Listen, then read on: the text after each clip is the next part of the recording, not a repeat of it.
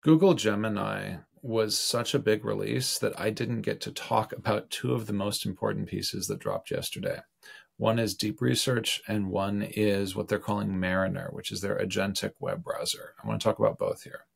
For deep research, I think the big takeaway is that we are learning that the hallucinations problem that has plagued, in particular, research citations through AI may be gone, or may be going away, or mostly gone. We have to do more work on deep research. I'd love you to try it out and let me know what you find. But playing around with it, it just looks like the ability to cite correctly after doing research on a topic is mostly solved by this product. And if that's the case, it begs the question, how do we teach the skill of research to people who are coming up in the field? So as an experienced researcher, super easy. You can go really fast with it. I get the application. Great product. I'm sure it's going to get adoption. But students are also going to use it. They're going to use it right away. And I think this is a nice doorway into one of the larger meta questions around AI, which is that it's this enormous leveler. It's teaching us to do things faster than we've ever done them before, but it raises a question of what are useful skills that we still want to know how to do versus what are skills that we are okay letting atrophy. So one of my examples that I like to go back to is when I was a kid, we had calculators. We could do all of our math on calculators, but the teachers would never let us use the calculators because they wanted us to learn to think logically on our own and solve math problems. Similarly, I think one of the larger meta questions in education right now is, to what extent are you keeping students from learning skills they need in the future by keeping them from learning with AI, versus to what extent do you actually need them to learn without AI in order to gain the critical thinking skills they will need to use it properly in the future? Deep research is one of those that is aimed squarely at that debate, and we're going to see in the next few weeks, next few months, how schools start to navigate that, particularly higher education. Like if you're a junior or senior in high school, if you're in college, if you're in advanced degree studies, deep research is for you. And we're going to start to grapple with that. What does that mean? It's not plagiarism. Researching is not plagiarism. There's something else going on here, and it's going to be an interesting conversation. Number two, Mariner.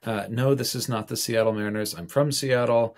We're never going to win a World Series. Mariner is the code name that Google gave to their agent-based browser extension. So this is an experimental extension in Google Chrome. It is a different conversation as to why they're launching this in Google Chrome when Chrome is something that the Justice Department is seeking to make them sell. I think the take there is probably that Google doesn't think the sale will actually happen, and so it thinks it's safe to keep investing here.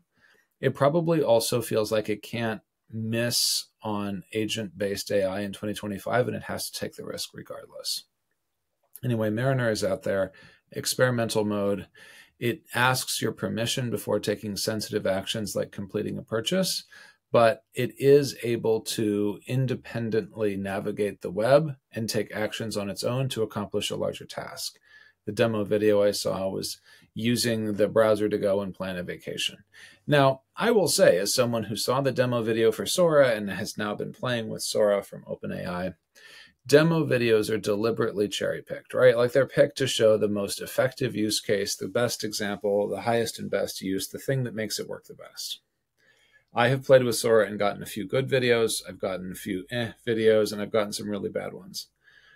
I think you'll see similar results playing with Mariner, but that doesn't mean it's not coming in 2025. I think one of the big decisions we all will need to make in 2025 is, to what extent are you comfortable with an agent using the browser on your laptop?